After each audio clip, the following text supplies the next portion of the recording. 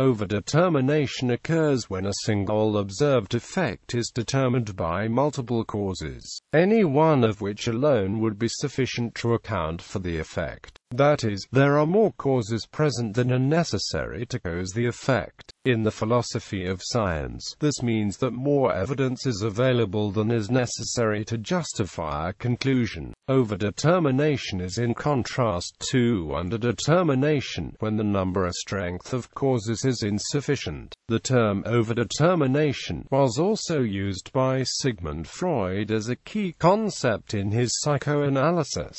Freud and psychoanalysis. Freud wrote in The Interpretation of Dreams that many features of dreams were usually overdetermined, in that they were caused by multiple factors in the life of the dreamer. For the residue of the day, to deeply repressed traumas and unconscious wishes, these being potent thoughts. Freud favored interpretations which accounted for such features not only once, but many times, in the context of various levels and complexes of the dreamer's psyche.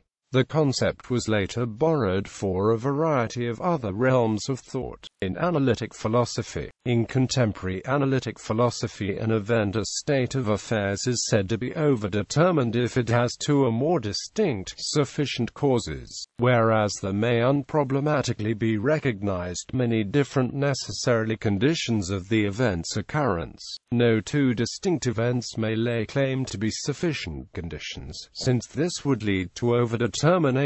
A much-used example is that of firing squads, the members of which simultaneously firing at and killing their targets. Apparently, no one member can be said to have caused the victim's deaths, since he or she would have been killed anyway. Overdetermination is problematic in particular from the viewpoint of a standard counterfactual understanding of causation, according to which an event is the cause of another event if and only if the latter would not have occurred had the former not occurred. In order to employ this formula to actual complex situations, implicit or explicit conditions need to be accepted to be circumstantial, since the list of counterfactually acceptable causes would otherwise be impractically long. Cause of one drinking one's coffee, unless a circumstance clause is included, the putative cause to which one wishes to draw attention could never be considered sufficient, and hence not comply with the counterfactual analysis.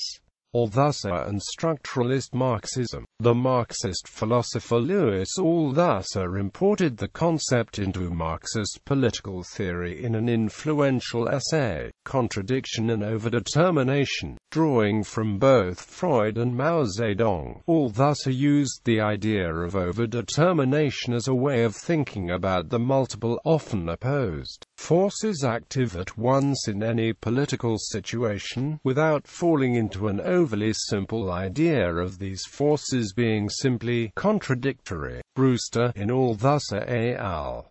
Reading Capital, defines overdetermination as such: the representation of dream thoughts in images privileged by their condensation of a number of thoughts in a single image, or by the transference of psychic energy from a particularly potent thought to apparently trivial things. Overdetermination of a contradiction is the reflection in it of its conditions of existence within the complex whole. An instance of a popular riot calling for revolution could exemplify overdetermination. The event has to it, in capitalist culture, an over-application of agitation. The determinant contradictions are not addressed, and so the great mass is displaced onto the singular event.